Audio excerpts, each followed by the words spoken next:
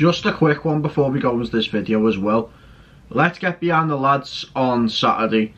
Let's support the team, let's support everyone else and make it a great atmosphere. I'm sure you Evertonians will. Up the toffees, and yeah, just enjoy the video. Everton versus Aston Villa. Duncan Ferguson in interim charge for the upcoming games. What's happening, guys? And welcome back to the Jebo37 YouTube channel for the first ever preview of an Everton fixture, really. You know, we've done match reactions, we do match day vlogs, so why not include the previews? So, yeah, Everton versus Aston Villa, what do we need to know? Now, for those starting, like, how can I put it? For those who are doing the 27 minutes to 27 years sitting at the end, let's not get on each other's backs, Blues. Let's support one another and let's, like, don't know, we want change, don't we? We want better.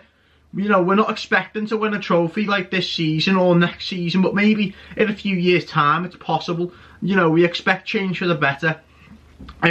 So, let's get into the fixture, shall we? So, Duncan Ferguson interim charge, Steven Gerrard's the manager of Aston Villa. Luca Dean is now playing for Aston Villa. Coutinho looks red hot for Aston Villa at the moment. And yeah, there's not really much to really say about Aston Villa in terms of everything, to be honest. You know, they got the result against Man United that they needed. You know, Coutinho coming on, getting a goal and assist. Luca Dean got booked, but apparently Damari Gray skins Luca Dean and training every week when he was at Everton. So, how would I line up for this fixture? Now, we all know that Alan's struggling. We all know that Mikalenko is out with COVID, it looks like. You know, we wasn't seen in training. So, that's what we're going to put it down to, really, you know. So, in terms of that, the only possibility that I can see is a 4-4-2, but Duncan Ferguson really executed that really well, you know, when before Carlo Ancelotti came in. So, you know, obviously got the result against Chelsea, got the draw against Arsenal, he got the draw against Man United, I think it was. So, yeah, in terms of that, you know, he done well last time. You know, we had the interim charge. So, how would I line up for this fixture? Now, for me, I wouldn't see Michael Keane or Mason Holgate in the team. I'd have Branthwaite and Mina at the centre-halves.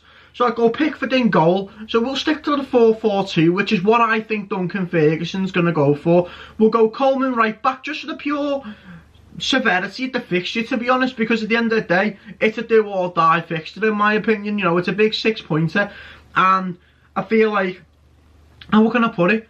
If we lose against Villa, it's not the end of the world, but then Machiri's got to make that crucial appointment, you know, whether he gives it to Rooney, Lampard, or whether he does something else, really, you know, goes a different route. But in my opinion, he's got time to have on this. He's got so much time to take, and he can't be rushing the appointment. So let's go back to the team. Pickford in goal. We've got Coleman right back.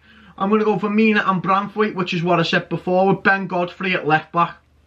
So, we've got Gordon, Gray, Townsend, El Ghazi for the midfield. So, we're going to go Gordon and Gray. In my opinion, that's who I want to see. But I feel like the Duncan Ferguson might go for Andros Townsend and Damari Gray.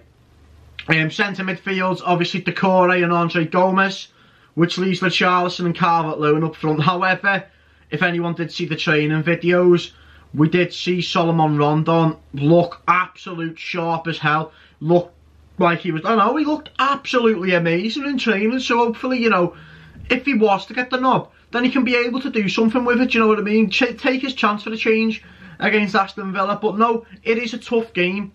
It's a really tough game, and it's a must win game. However, guys, I am going to stress one more time as well that if we are taking part in the 27 minutes or 27 years sitting at the end of the Villa game, please do not discriminate Evertonians for doing it, like, you know, kicking off on them or whatever for doing it, because they all have their own beliefs. Everyone's entitled to an opinion and all that good stuff. I, however, am going to be taking part in it. And yeah, it's as much as I really need to say about this preview, you know. We're not doing great on form, and there's not really much you can take from it. You know, Rafa Benitez got sacked after the Norwich game, so you can't really take much from it into a preview, you know, going, well, we're 16th in the league and Villa are 13th, I believe, or wherever they are in the league, you know. We can't take that. The only thing I could really talk about is Aston Villa's form, and they got the result against Man United that everyone knew they'd get, so it was a good you know, draw for them. You know, Coutinho doing his thing in there and everything else to follow with it. So it's just one of them things, really. But yeah, guys, I know we're close and edged. Well, closer towards 500 subscribers than ever. So I just want to say a massive thank you for the support, really. And if we can get us over the line before the fixture to hit 500 subs by, don't know, maybe tomorrow morning, possibly.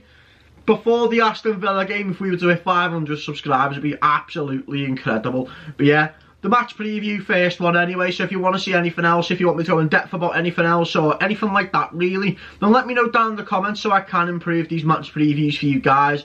And yeah, make sure you like, make sure you subscribe, tap the bell for more notifications, and yeah, I shall see you guys on another video.